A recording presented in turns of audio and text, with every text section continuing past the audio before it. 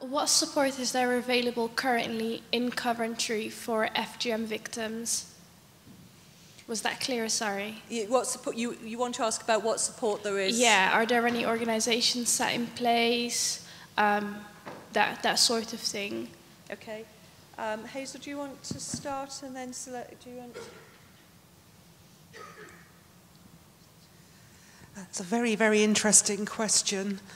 The support services for survivors of FGM is quite limited, and I do know that the City Council are working with the NHS here in Coventry to try and improve the services. There are services in Birmingham that can be accessed, but there are lots of organisations. I mean, it depends what you mean. Do you mean people who have survived FGM or people at risk of FGM?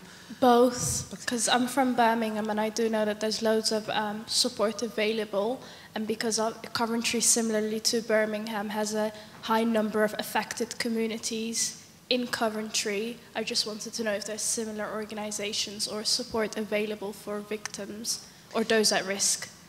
Okay, well, in terms of the two categories, if you feel that somebody is at risk or vulnerable, or you just need to talk in confidence, there's the NSPCC helpline, the National FGM helpline that people can access.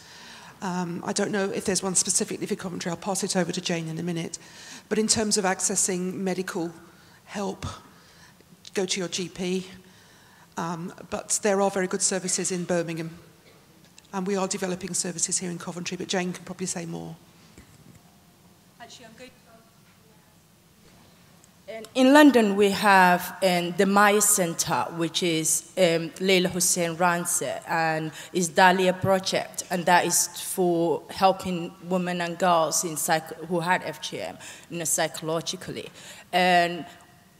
But like you said, there is not a lot of clinics that help survivors. We have 21 clinics in the whole of the UK.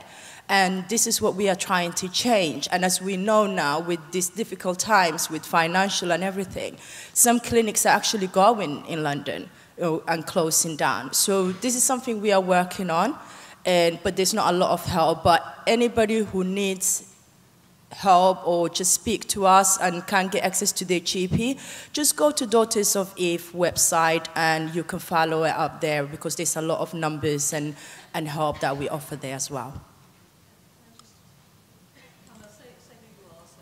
Hello, my name's Carmel McCalmont and I'm Head of Midwifery at Coventry at University Hospitals. We take FGM really, really seriously in our trust, and we've set up a specialist clinic with an obstetrician and midwives, one of whom's in the audience today, and we will refer our women on to wherever the most appropriate place is. So we will refer them on for psychological support. We educate our midwives so that they're very well aware of FGM and how to get the information from the women to enable them to support them. So there are things happening in Coventry, and at UHCW we absolutely plan to expand our services. I've just been tweeting a lot, and Leila Hussein's just retweeted about the conference and others, so it's really, really good that we've got the profile there.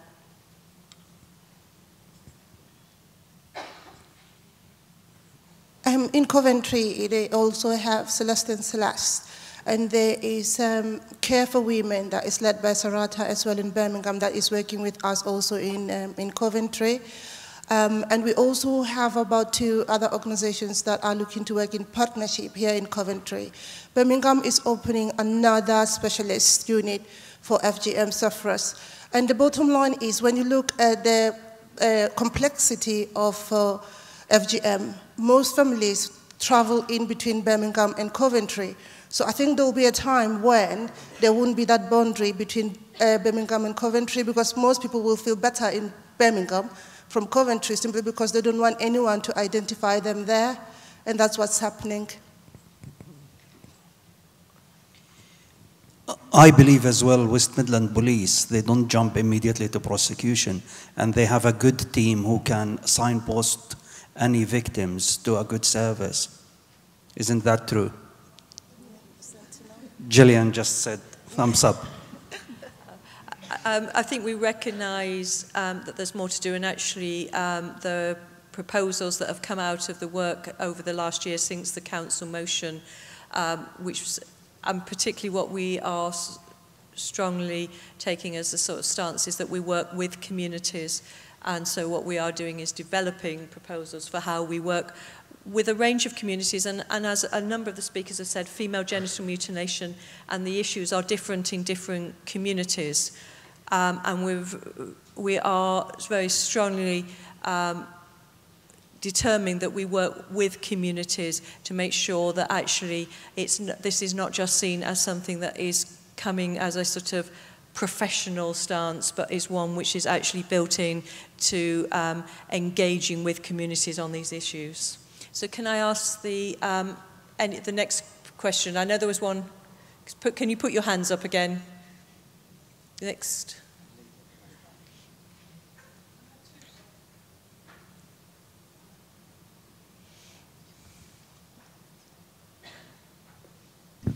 Hi, can I just ask why the social media hasn't been involved to make people more aware of FGM?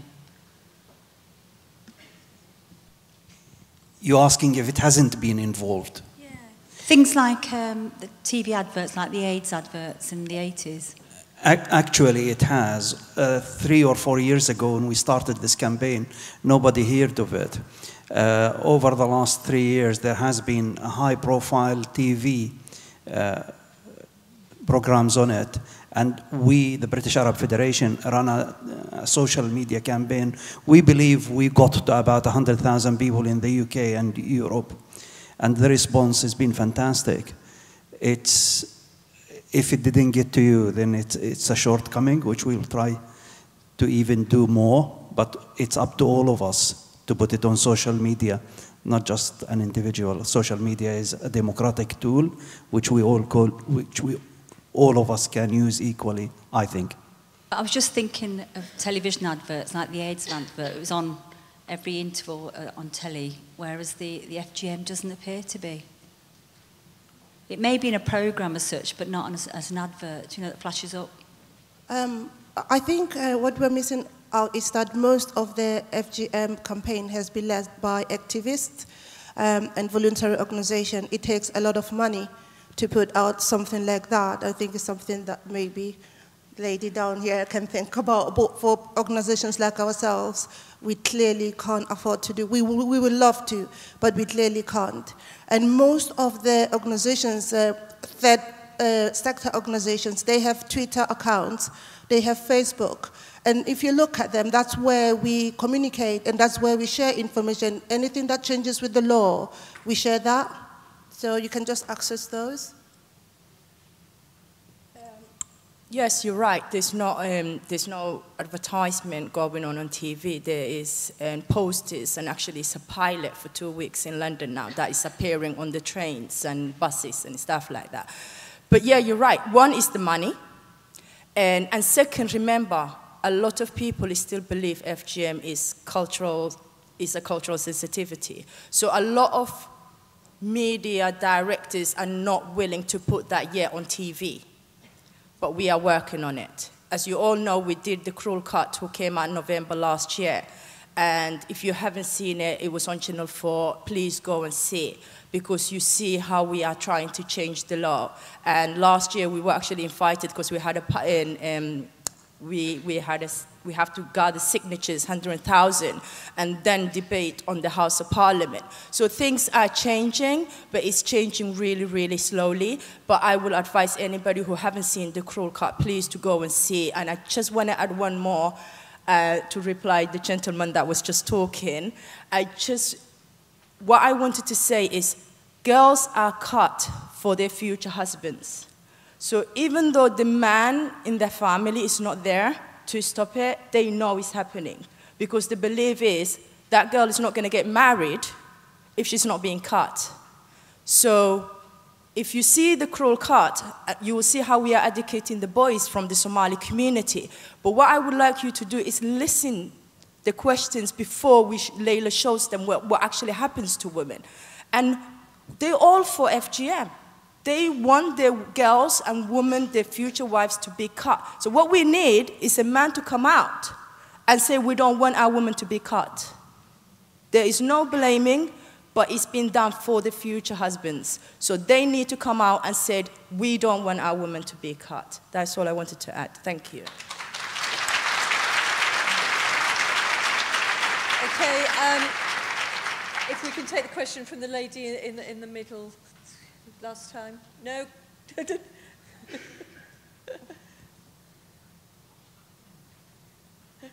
Right. Obviously said that the prosecution rate is really low. You also said that there was something to do with border control and how they're actually questioning people.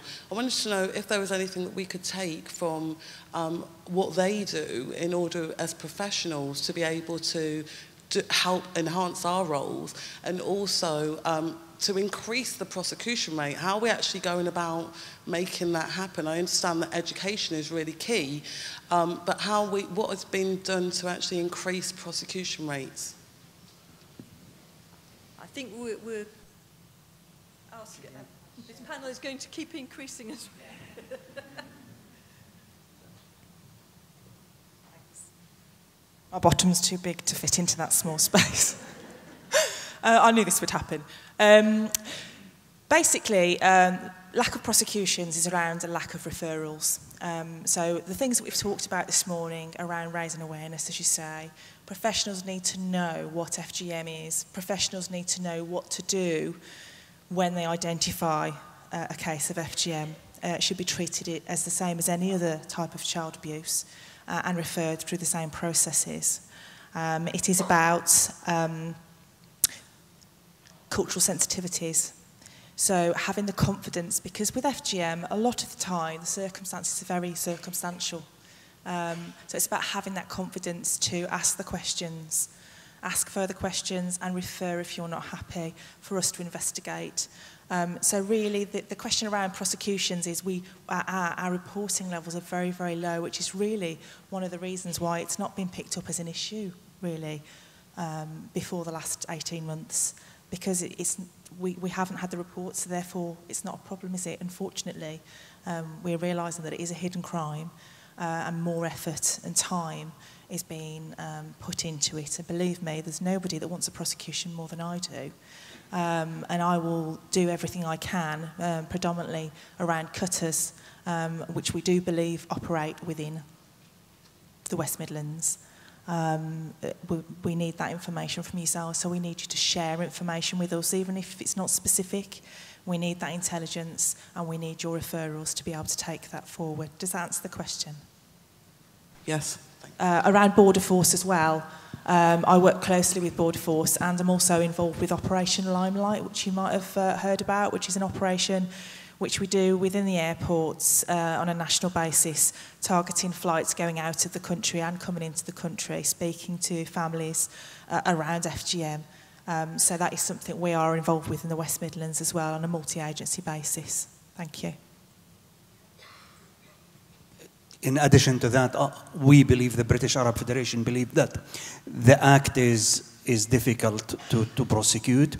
It's so easy to prosecute somebody who's been violent to animals, but it's more difficult to prosecute in FGM cases. Statistically, we have failed to prosecute since 1985, and there is only one conclusion, that the act itself needs revisiting. I know Gillian is too professional to criticize a government act, but we can. The issue of taking evidence from children needs to be revisited. The issue of prosecuting whether the act, the FGM is carried against a British or not, needs to be revisited. And the issue of advocacy in the act needs to be revisited. There is only one conclusion. If the act is not working, then it needs another look. We prosecuted here in Coventry, and rightly so, a person who put a cat in a dustbin, but we failed to prosecute a person who cut a girl. It leaves a lot of questions that need to be answered on the act. I think the act needs revisiting.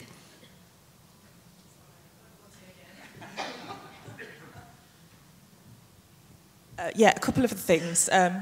We as professionals, we need to work with the communities, as has been said. I'm involved with working within the community, but we can't do this on our own. None of us can. The change has got to happen from within the community, and prevention is far better than any prosecution. Prosecution is important, but stopping this happening in the first place is far better. So we all need to be alert, making those referrals, working within the community to empower people, to empower girls and women to speak up against the practice, to understand the health implications, to understand the fact that a man's sexual life, for example, as well as a woman's sexual life, will be not as it should be as a result of having FGM. So it's an education thing. In respect of the law, there is the serious crime bill going through the Parliament at the moment, which is making changes to the law against FGM. But to be honest with you, I don't think, even with the law changed, we would have had very many more prosecutions until this point, even with the new changes in the law, because it is around, in my opinion, awareness and professionals having the confidence to report when they believe a child is at risk. Thank you. The next question, I've got one over there and one at the back there and one there. So if we can, yes, that one first and then... I'm very grateful to Virginia for highlighting that the questions that we ask women are totally inappropriate. Have you undergone FGM? Have you been cut? Recognise that now. And so can we have some help, please, with understanding what kinds of questions that we can ask? Oh, definitely, 110%. If you can leave your details for me, I'll definitely come out, because the bottom line is, it's not just about the fact that when a woman is coming from the community that's practicing or she's had FGM, she is going to cut the daughter, but it's one of the implications, isn't it? It's one of the signs that has to send the bells ringing. However, the approach that we are going to take as professionals, the way we're going to word our questions, the way we're going to approach this woman, the first word that comes out of your mouth, it will really predict the outcome. So yeah, 100%.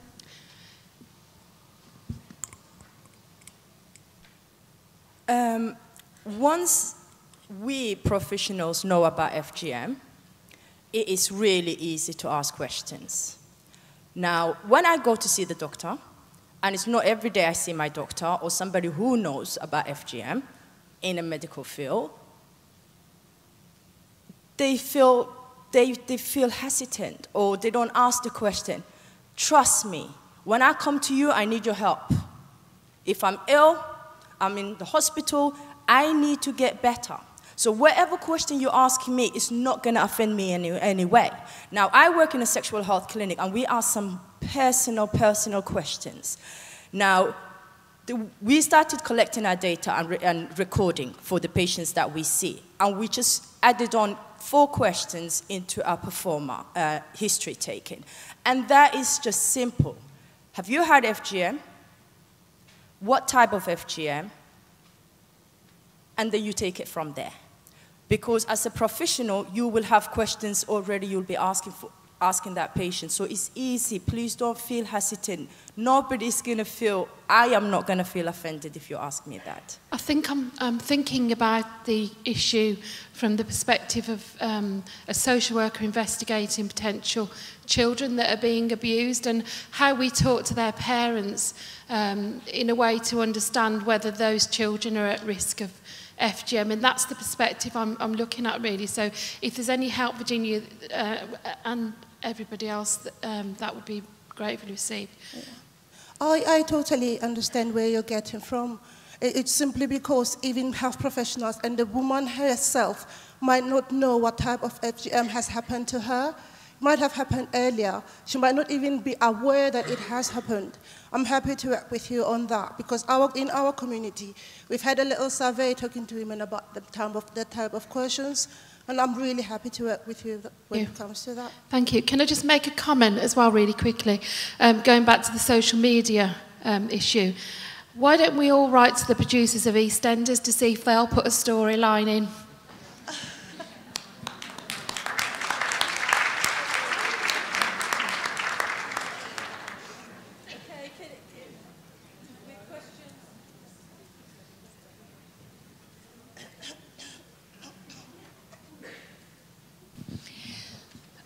Hi, first I want to thank Virginia and Huda for sharing their experiences. Actually, I just wanted to know, are there any curriculums or training or sensitization modules developed for the communities, for the police who are some or the other involved in it, or for some legal groups who will be part of, this whole process if some cases or something happens? Because you see, as Virginia said, that if the cultural sensitivity, the cultural things are picked up, relevant factors are picked up, and then they're part of the curriculum or the training modules or the sensitization material, I think that will really hit on all those areas where you people want to, kind of sensitize those groups. The police who are not aware of the cultural problems and all stuff, if they're sensitized, they will be the one, to kind of get involved with all this issue of, so I wanted to know if something. Okay, I'll start, because actually one of the major elements that we want to take forward is about developing appropriate training, education and awareness, and for different groups, schools, health professionals, and that's again why we want to work with communities to make sure that they reflect the differences that occur in different communities. So I think both Virginia and Huda. To add on that, we are working with Gillian, this process called the Sentinel, and there we exchange a lot about what's going on with FGM, the law, the changes, culture. And the police at the moment, they are coming out to our communities through Celestine Celeste and sitting down with ordinary people, ordinary citizens, and talking about FGM, so it's there. And in London, it's getting better. Because a lot of our survivors are based in London as well, and we are campaigners. So we made our business to go around to different organizations and give them training. Now, for me, I concentrate on health and medical students. So we do a lot of one-to-one or group discussions with medical students. I cover the level 3 safeguarding training in my hospital, but this is not everywhere. It's not happening everywhere. And this is, again, something we are working on to try to change, because it should be compulsory. And right now, it's not compulsory. So, yes, great things are happening in London, but again, it's all of you place to request if it's your staff members, if you did not have the training, there are trainings in place. And you can request that and make sure your colleagues and everybody else had the training as well. Can I just quickly say that the Home Office, who is responsible for FGM in this country, not for doing it, but for trying to end it, actually have a whole set of professional guidelines which were reviewed and revised in July this year. They're online, and there's also some online modules that you can do. And those modules, there's some general modules about what is FGM, etc., but then there are specific modules for people working in schools, social workers, health workers, police officers, etc. It's not perfect, it could be better, but it's a start, and it's a national resource, so I would encourage you to go and have a look at that. And at Coventry University, the student midwives all have a module on FGM, and it's raised really importantly for them because they have to deal with it in the clinical areas. One of the things that I perhaps wondered was whether or not next year for the local Safeguarding Children's Board training at level 3, perhaps we should focus one of those sessions on a multi-professional safeguarding training on FGM. That might be useful. Actually, the Home Office resource, which has been mentioned, has got a chapter on schools. And the best place to recognize the potential or whether FGM has taken place is the primary schools, because girls who have had FGM, they do tend to behave differently. They don't sit as frequent or as easily. And I believe that if Coventry is to take a lead on training all primary school teachers to recognize and deal with FGM, they'll do a great deal of good. And I hope this is the start for the whole country, where we train teachers to recognize the potential and the potential for FGM to take place. there is a training back on the Home Office Resource Center. Thank you. Okay, I think we'll probably have to take just a couple more questions so people can get their lunch. I know there's a couple.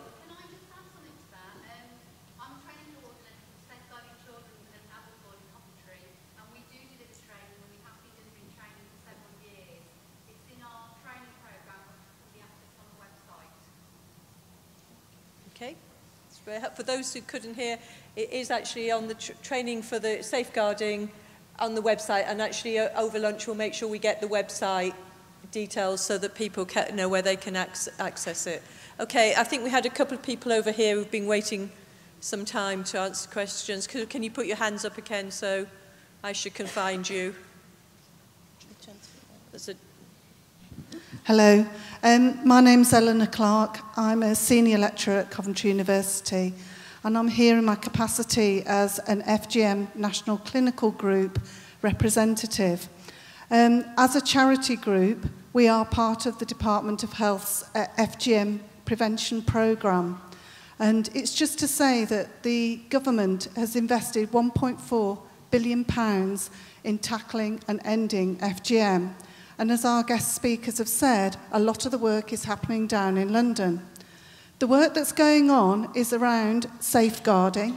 So there are specific resources being developed that will be available in February, that will be e-learning online for anybody, whether you are a school cleaner, whether you are a school caretaker, whether you are a school teacher, or whether you work in health, social services, whatever capacity, you will be able to undertake a basic e-learning resource which will help you understand not just what FGM is and how to tackle it, but how to communicate with women and their families and the communities around in a sensitive manner, which will enable you to raise the questions and support communities and families with their challenge of preventing FGM.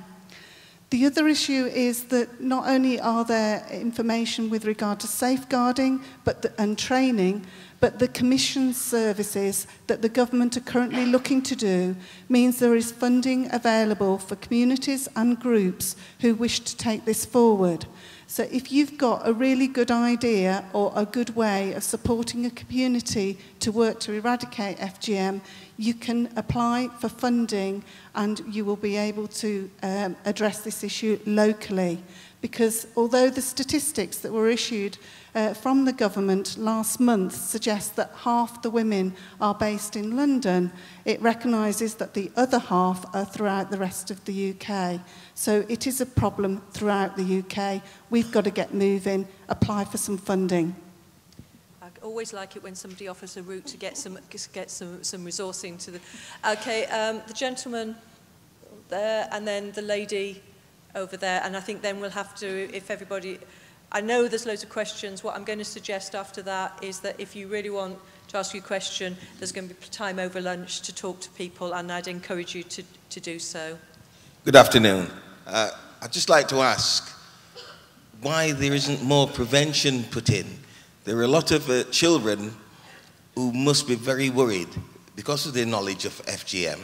I mean, brothers and sisters who are worried about the brother, what might happen to his sister, and the sister, what might happen to her sister or herself. And these children are very reluctant to come to the authorities because they don't want to offend the family and different issues like that. Now, if we can tackle that in some way, shape or form by having a body of people that they could go to in a very confidential manner, I'm sure we'd go a long way in stopping a lot of the atrocities that take place against these children. I believe the National Society for the Protection of Children have a confidential hotline for this. However, we could do with a lot more. Yes, we could encourage children.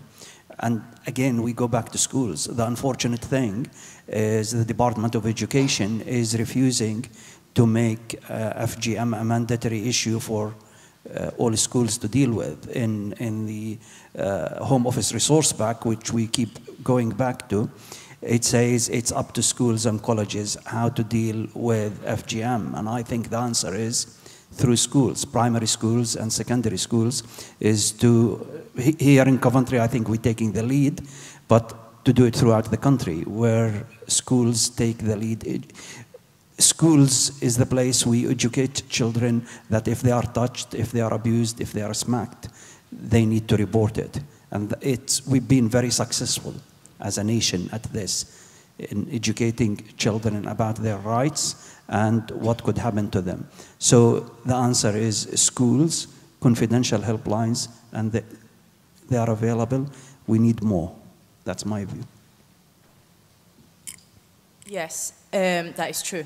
Teachers, we are teaching children to tell them if anybody touches them inappropriately, they need to talk to somebody. They need to talk to their teacher. And FGM is just one of them. FGM is against being human. We shouldn't be going through what is happening to these young girls and happened to us. So it is about educating, and it's about having the training in place for teachers in order for them to come out and educate children. But I must say, 5 years ago, nobody was talking about FGM. Every door me and Layla and Zainab and Nimco went, we were closed. They were closed. We wasn't welcoming. And look at us today.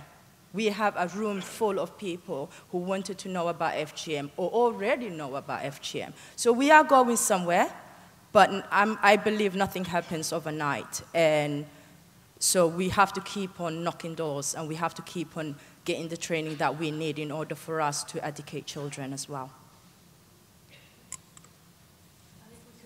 The final question, please. My name is Valentine Goyo. I work for a foundation called Mojatu in Nottingham. First of all, thank you so much for the presentations, how that you brought it to life. I've been campaigning against FGM since I was in Kenya before coming here. I come from the Maasai community where it's still very prevalent. My question was, how can people get access to, easy access to survivors of FGM and those affected? Because we just got some funding for training, because what we do is we produce a community magazine in Nottingham and Berkshire.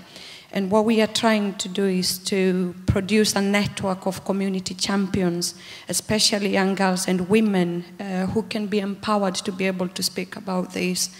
And we just need to have access to that. So I don't know how easy it is to get into those groups, to be able to work with them so that they can be able to, so that we can train them on media and how this can be shared with the wider communities. I think we are sort of going around in circles, because basically we all out and everyone has just saying how difficult it is to get to schools. That's where we need the laws to change. When it comes to survivors, it depends. It's a personal choice, and you have to remember consent, you have to remember confidentiality. It's not easy to go to someone and say volunteer. It has to come from within, and it takes a lot of effort, a lot of time. And most of us have lost friends, we have lost family. As an activist, as yourself, you know how tough it is. And the list of survivors that we've got that are here today and are still talking about FGM, those are a number of women that when we talk to our own women, we use as examples to say change has started, because the survivors have started change, but we shouldn't put the burden on their shoulders. Let them come forward when they're ready.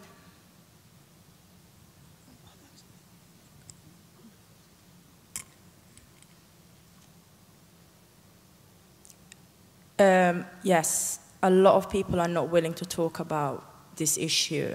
It took me years before I even knew it was wrong.